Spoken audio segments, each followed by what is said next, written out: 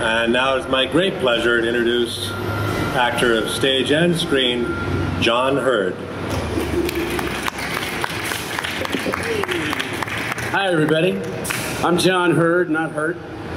I'm competing with the construction site as usual. It's kind of ironic, destruction, construction. I'm a Hollywood actor, I'm a conspiracy freak, I'm a conspiracy buff. So I was listening to Michael Parente in his essay on the JFK assassination recently, and he said, imagine anybody that wanted to get to the truth of the Holocaust being described as a Holocaust buff or a Holocaust freak. I have a girlfriend who is a working class gal, and she's supported 3 kids for 20 years being a bartender and a waitress, and she has absolutely nothing to do with any of my politics, won't talk to me about it, loves America. I finally prevailed upon her to watch the 9/11 Truth DVD, and when she was finished watching it, she turned around and she said to me, "Why isn't this being investigated? This looks like controlled demolition, just like they say. Why isn't this being investigated?" And that was both Afghanistan, millions of people in Iraq and Afghanistan have been killed as a result of the events of 9/11. Events which have never been properly investigated, period. Now, how is it possible that the worst crime in American history has never been properly investigated? I mean, have we not seen one episode of CSI or listen to Nancy Grace or so-and-so go on about a Law and Order where a particle of hair or a fingernail or some lipstick on a cigarette leads us to who the true culprit is?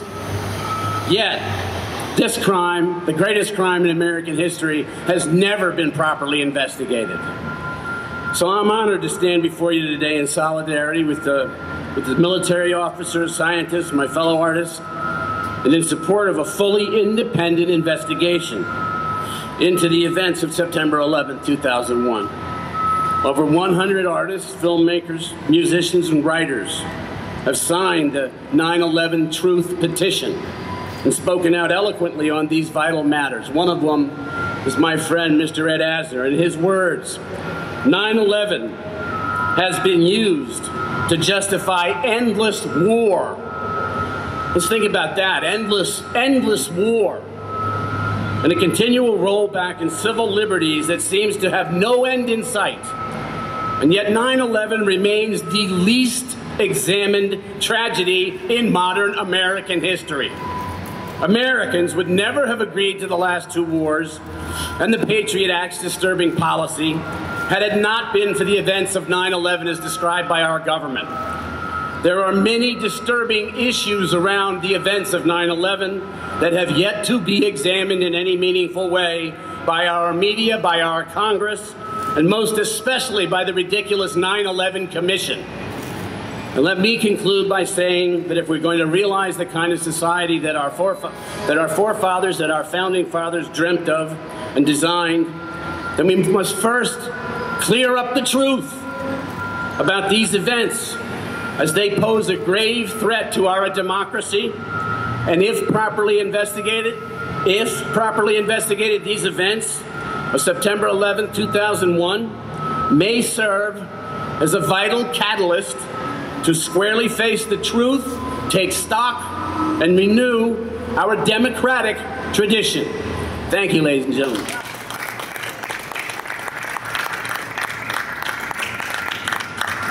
Thank you, Mr. Hurd.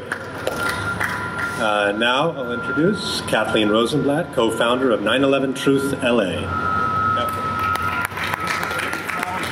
I want to thank all of these wonderful people who have come today. Michelle Phillips, Penny Little, John Hurd, the scientists, David and Bob Bowman, Colonel Bob Bowman, who's going to be featured on a program tomorrow morning on KPFK, the beginning of a new program that'll be on at 10 a.m. And then tomorrow night, Saturday morning at 10 a.m. And then Saturday evening, we are holding our annual commemorative event for 9/11 at Emmanuel Presbyterian Church, starting at 7:30 up on Wilshire. And again, we will have some wonderful speakers, including Colonel Bob Bowman, who will be able to even go on even further to talk about what's going on in this world. And I want to thank my colleague Frank Strasser. Come up, please, Frank. Who has been the webmaster for the last year and a half. He has put together the website of the actors and artists for 9/11 Truth. And I want to thank Woody Harrelson and Willie Nelson, who have signed our petition, along with Rosie O'Donnell, Charlie Sheen, and America's most illustrious writer, Gore Vidal. And here we stand in front of City Hall with the words of Abraham Lincoln behind us. Let us have faith that right makes might. I think it's very apropos. So thank you very much.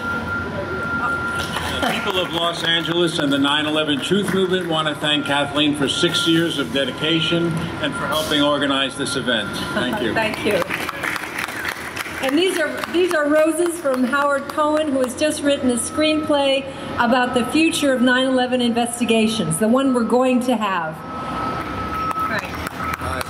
Thank you so much to everyone who came down here today to explore this issue on the steps of City Hall. Thank you so much to all of our presenters, the actors and artists, the military professionals, and the scientists.